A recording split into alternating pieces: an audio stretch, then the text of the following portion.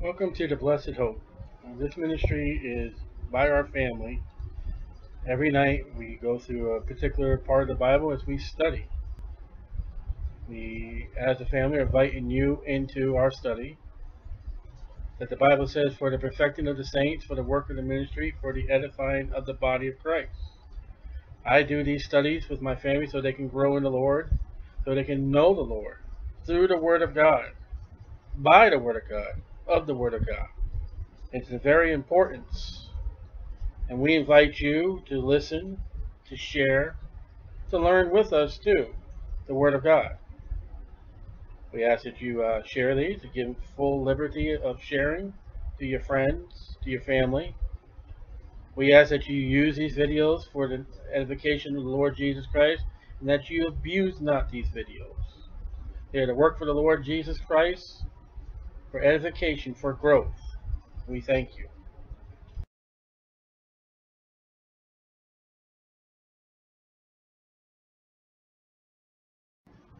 Revelation chapter 2, verse 18. And unto the angel of the church of Thyatira write, these things saith the Son of God, Jesus, who has his eyes like unto a flame of fire, and his feet are like fine brass. I know thy works, and thy charity, and service, and faith, and thy patience. This verse right here will drive an English teacher nuts when I went in school. They tell you can't do and. This is the old English. This is how they did it. And faith, and thy patience, and thy works, and the last to be more than the first. Notwithstanding I have a few things against thee, because thou sufferest that woman Jezebel, which calleth herself a prophetess, to teach and seduce my servants, to commit fornication, to eat things sacrificed unto idols. And I have given her a space to repent of her fornication, and she repented not. Behold, I will cast her into a bed, and them that commit adultery with her into great tribulation, except they repent of their deeds. And I will kill her children with death, and all the churches shall know that I am he which searcheth the reins and hearts, and I will give unto every one of you according to your works. But unto you I say, unto the rest of Thyatira, as many as have not this doctrine, and which have not known the depths of Satan. Here he is again. Notice he keeps showing up in the church ages. As they speak, I will put upon you none other burden, but that which ye have already hold fast until I come. And he that overcometh, it's not us, and keepeth my words unto the end, it's not us, to him will I give power over the nations, and he shall rule them with a rod of iron. That's second coming, second advent millennium, as the vessels of potter shall they be broken to shivers, even as I received of my Father. I will give him the morning star. And he that has an ear, let him hear what the Spirit says unto the churches. Okay, now we're on the next church. 606 to 1520 AD. We have spiritual adultery, the Dark Age. What this period is called by the world. It's called the Dark Ages of the church. Jesus Christ in the second advent.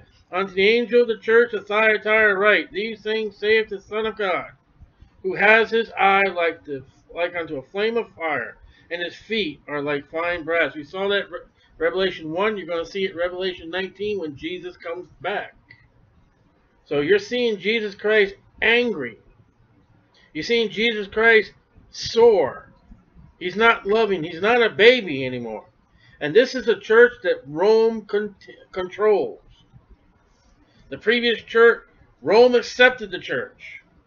The previous church in that Samaria, the Rome persecuted the church. Now we got Rome is in control of the church. Slowly by slowly. 600 AD, Rome has entered into the church. I know thy works. And for the church age, we have faith and works. James says, if you ain't got no works, you ain't got no faith. Tribulation period, You're saved by works. The law's back in. The offerings are back in. The temple service is back in. Charity. That's love as a verb. Love in action. And service. And faith. Well, there was a church over here that didn't have faith. They didn't have the love of the faith. They didn't have the hope of the faith. And thy patience. Again, we saw that in the previous church. Patience. It's waiting. The church of the tribulation period, if they read their Bible, they know it's 7 years long. But it ain't going to be 7 quick years. It's going to be 7 major event of years of trials and problems and torture and Satan and the wrath of God being poured out. And thy works, again, thy works, again. And the last to be more than the first. So the works stand out. What they're doing. Thyatira means odor of affliction. You will find this church in Fox's Book of Martyrs. We see now, notwithstanding, I have a few things against thee, because thou sufferest that woman Jezebel, which calleth herself a prophetess, to teach and seduce my servants to commit fornication and to eat things strangled unto idols. Things sacrificed unto idols. Now 2:14. I have a few things against thee, because thou hast there them that hold the doctrine of Balaam, who taught Balak to cast a stumbling block before the children of Israel, to eat things sacrificed and idols, and to commit fornication. We have gone from Balaam, we're going to this woman Jezebel. Now Jezebel, this is not the woman you find in the Old Testament, but she's very likened to that woman in the Old Testament. And what we learn from this thing is what America's not learning today. Go back and study the Jezebel. Because everything she does is coming back. She had, I think it's 400 or 450 prophets of her own that sat at her table. There were 2 sets of prophets. There was 400 and there was 450. I forget which group was her. Her husband was the king, but she ruled the throne. She murdered a man just because the vineyard. And she told men, go out and lie like they did for Jesus at his trial. And they had him stolen. And she seduced. She was into witchcraft. She painted her face. And that woman, what she done in history is coming to be in the tribulation period. So the book of Revelation will come alive for those that do study the Old Testament. They're going to look at that woman, they're going to look at that story, they're going to say, this sounds familiar. Coming back. Listen, people don't learn from history, and history repeats itself, and you miss it. You miss it. Which calleth herself a prophetess. She's not, but she advertises herself as one. She teaches. She seduces. My servants. The Catholic Church is now in the church as history. The Catholic Church is in the church teaching and seducing God's people. And hasn't stopped. There are things that are involved in the Roman Catholic Church that are in the church today going on. There are some Baptists who will get up and wear robes. They'll have the dollies. They'll have trees. They'll have everything that matches that church. Things haven't changed. To commit fornication. Now, this is not a sexual fornication, but fornication as in against God. When you get yourself involved with idols, you are committing fornication as a child of God before Jesus Christ. You are having an unhealthy sexual relationship with Satan. That's what it says. Fornication, that's what it is. And to eat things sacrificed unto idols. So they brought the dollies in, and they're feasting. They're fellowshipping. Seduce is to lead, entice, flattery. That was Jezebel. That was her whole character. Jehu comes along, she paints her face, hangs her head out the window. Oh, hi there, darling. What's going on? Makeup.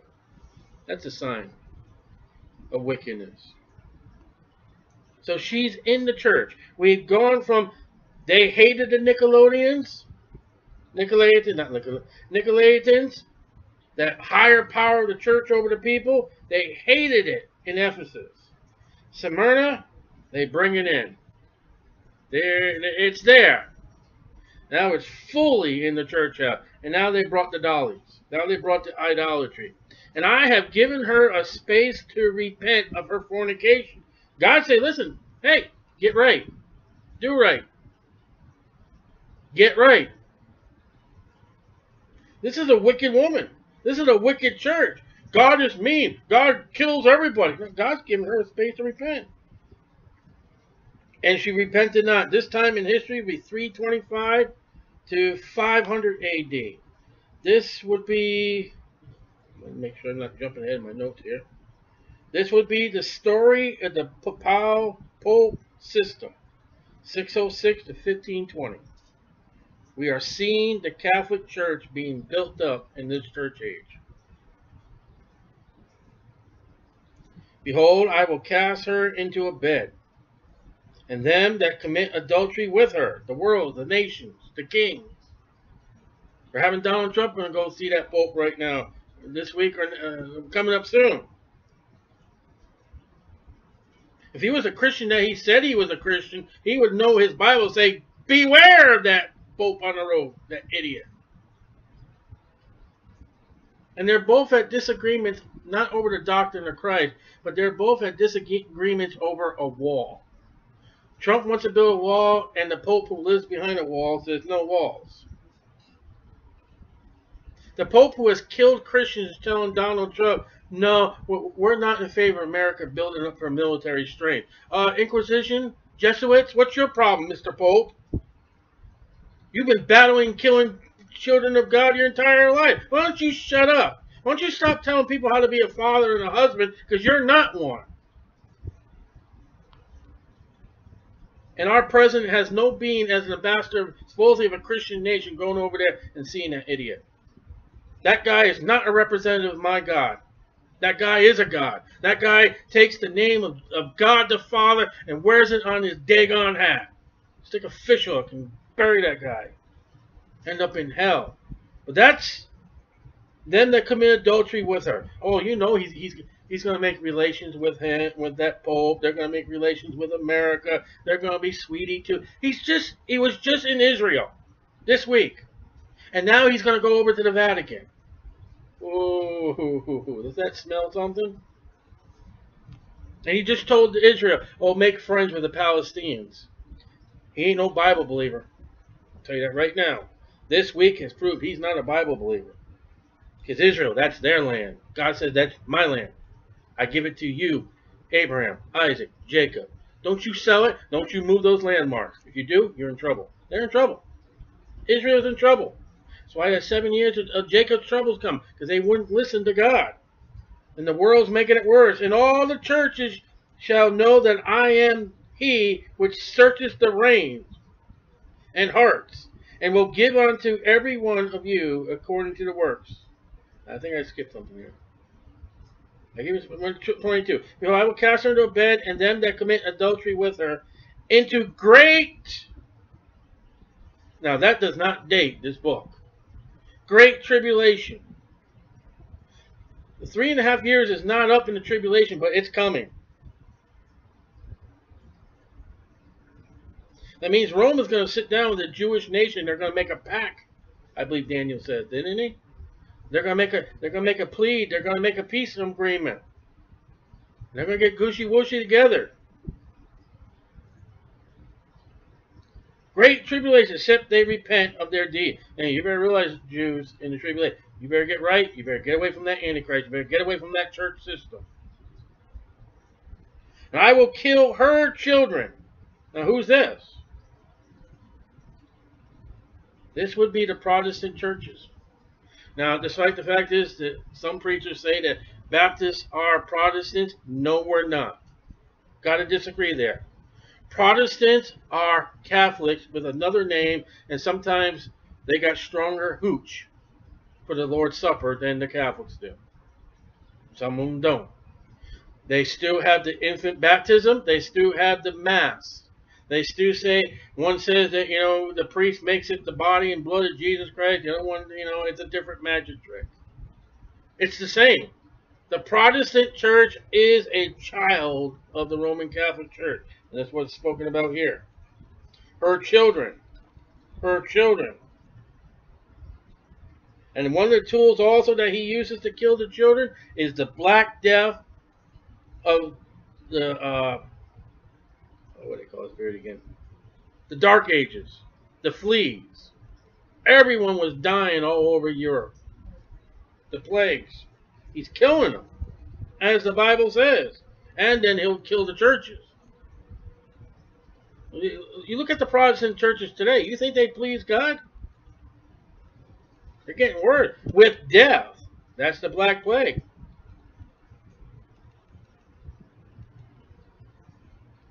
Rome also in this time tries to conquer the Holy Land. It don't belong to the Jews no more, it's ours. I will kill her children with death. And all the churches shall know that I am he which searcheth the reins. That's what controls you. And hearts. That's what the mode of who you are. And I will give unto every one of you according unto your work. Your just deserts. We got the Inquisition going on. They're slaying and killing saints at a mass amount of numbers. And I use that word correctly. Mass amount. Because if you didn't save the Mass, you didn't do the Mass, you didn't partake in the Mass, you were brought before the courts.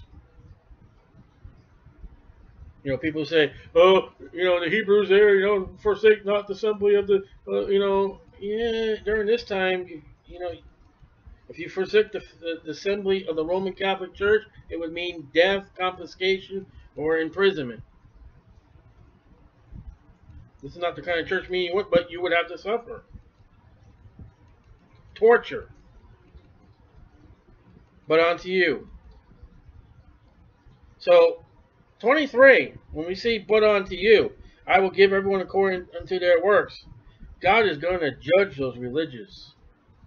God's going to judge the religions. God is going to judge the Antichrist, the false prophet, and the beast.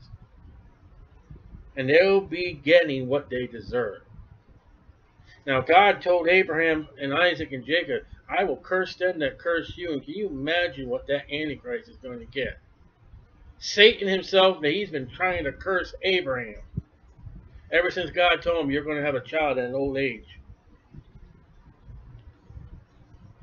But unto you, those who are doing right, those who do get out the remnant, I say, and unto the rest in Thyatira. So there are people in Thyatira that are right. As many as not this doctrine, the doctrine of Jezebel, the doctrine of Balaam, the doctrine of the Nicolaitans, the doctrine of the Catholic Church, the doctrine of the Protestant. If you don't have that doctrine, and which have not known the depths of Satan, there he is in the church. He's been showing up since the Samaria period. He has never left. He's been riding along with Jesus Christ, the author and finisher of our salvation. He's never disappeared. Depths of Satan. He's really deep. As they speak, I will put upon you none other burden. You got enough hard time right now. You got it hard enough right now. Jezebel was a daughter of a prince from idolatrous Tyre that God destroyed twice.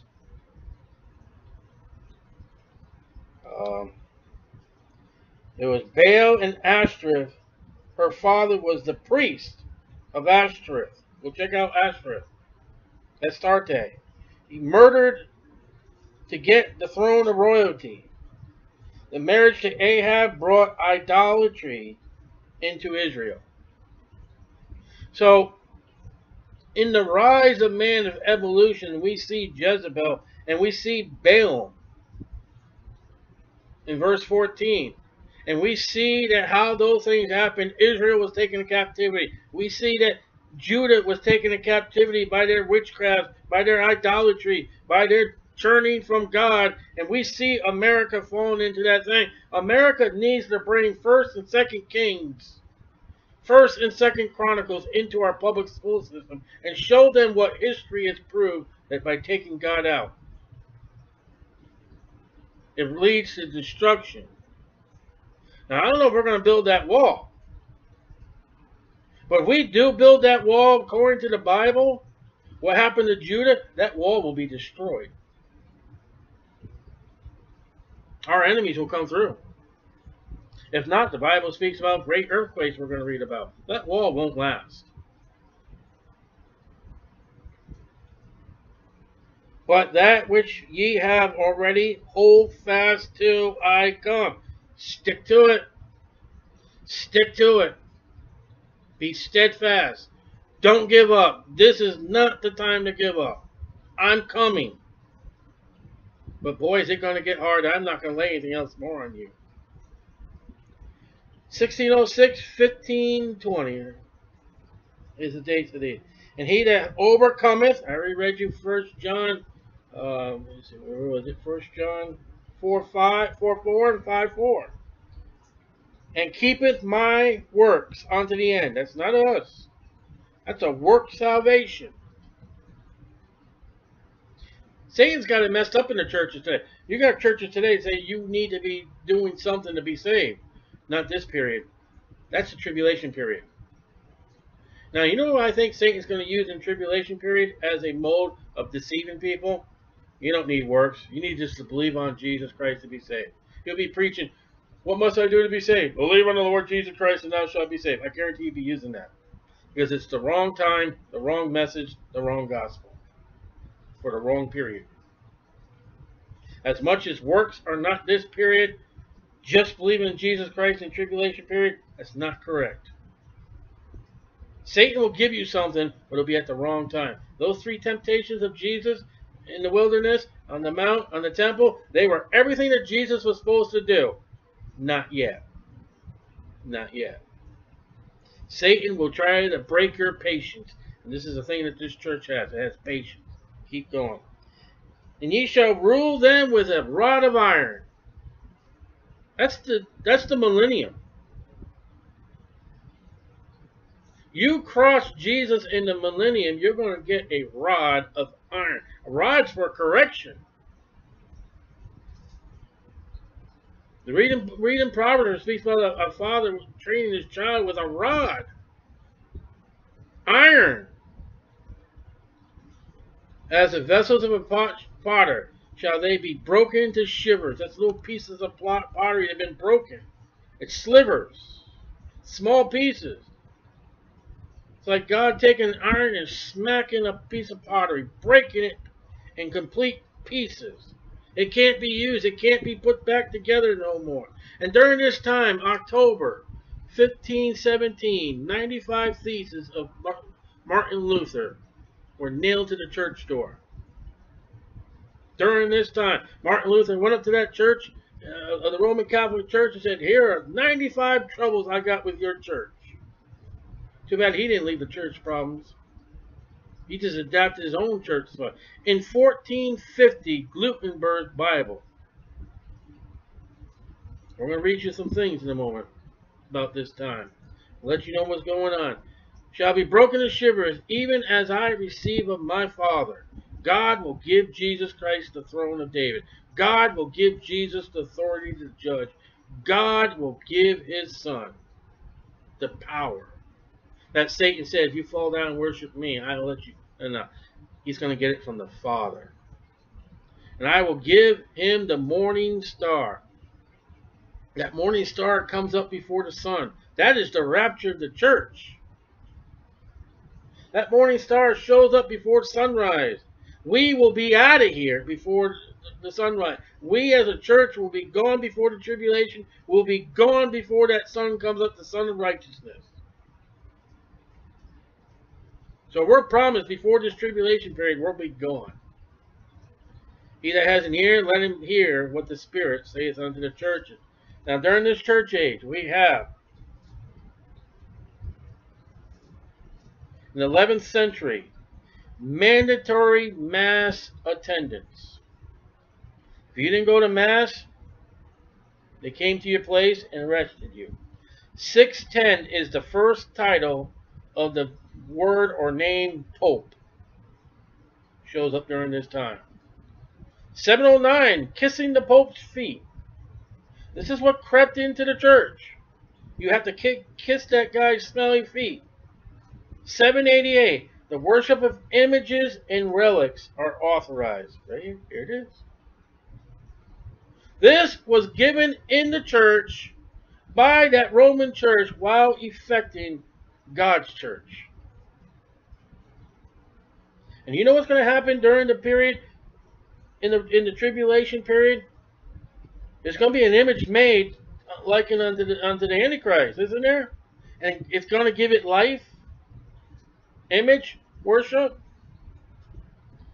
850, holy water. That's where you put your fingers in the water and I used to drink it. Thank God I'm not dead.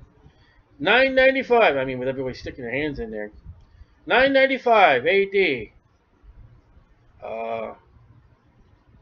The canonization of dead saints. In other words, you have to be dead in the Catholic Church for you to be recognized as a saint. Well, in my Bible, saints are people that are alive. They're not dead. God said to Moses, I am the God of Abraham, Isaac, and Jacob. They're not dead. They're just asleep. In 1090 AD, the rosary was accepted in the Roman Catholic Church. Isn't that another image and relic to be worshipped? I bet you for Christians in the churches, I bet you it had a little cross on it, didn't it?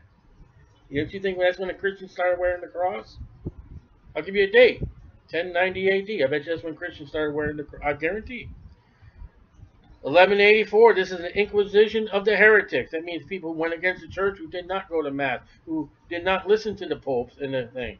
And 1190 was the indulgences. That means you can go murder someone, and you go talk to the Pope and give him $100, give him $200, and he'll pass off your sins, a couple of Hail Marys and a couple of fee-fi-fo foams, and you'll be relieved, and you won't have to do your time in hell, and you won't have to do your time in purgatory if a certain class of people, of mafias and Italian things like that, could get away with their actions.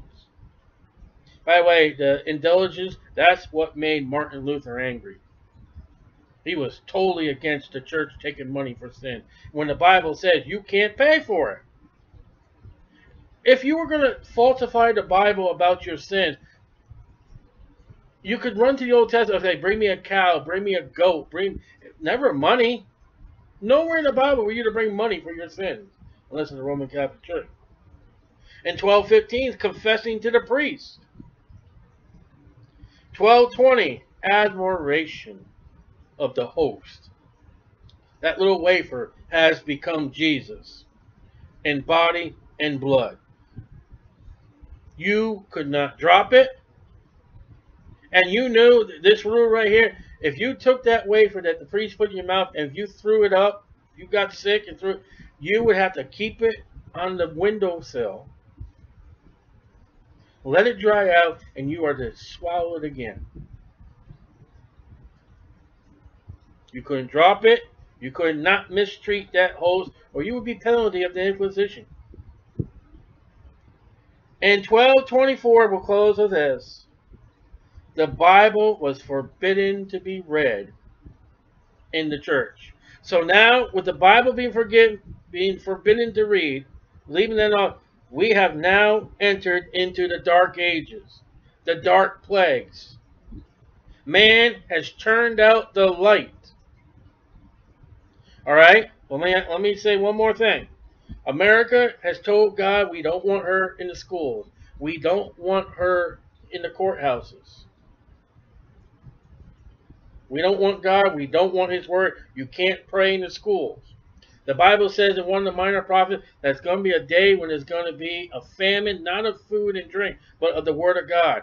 Now, going by this period called the Dark Ages, where the Bible was closed by the church, diseases are rampant. People had no idea what's going on. They had no education. Where do you think America's going to go? America's going to go when she tells God, we don't want it. We don't want you. Now, we got modern Bible stuff like that. We still got people that love the Lord and are praying. That's what's keeping things alive. But when those lights go out, as they done in the Dark Ages, as we see here, as that church will get control again, rapture hasn't happened yet. We don't see the rapture yet. You better hope to God that you die and be absent from the body and present with the Lord when all this mess happens. When the rapture does happen and that Antichrist takes over, we are gone. We will not be around. And it looks like the Bible is going to be forbidden. And you will have an inquisition, because if you're a Jew, they're going to get you. And you will have to fall down and kiss the Antichrist's feet. You will have to worship images and relics. You say, well, why is that important? You will have to have some kind of rosary. Why is that important? Do you realize for the Jew, for the Orthodox Jew, the one that really wants to do right, that's absolutely, completely forbidden by the law. You know what's going to make you stand out like Meshach, Indigo? Shadrach, Meshach, Indigo. Thank you. You know what stood out about those guys? They didn't bow down. So if they didn't bow down, here they are in this plane, right? Now look at the picture. Everyone bow down. Here goes the music. They stood out like a sore thumb. And when Jews will not do that worship of that music to the Antichrist, they're going to stand out like a sore thumb. History will repeat itself. No matter how many statues you get rid of, no matter how many books you change. Thyatira church age and the Pergamos church age are things that had already happened in the Old Testament. They're coming back. And they were in our church age. Our history. And yet still future. Got to read our Bibles. We got to study. We got to read that Old Testament. We got to read the whole Bible. Every word of God.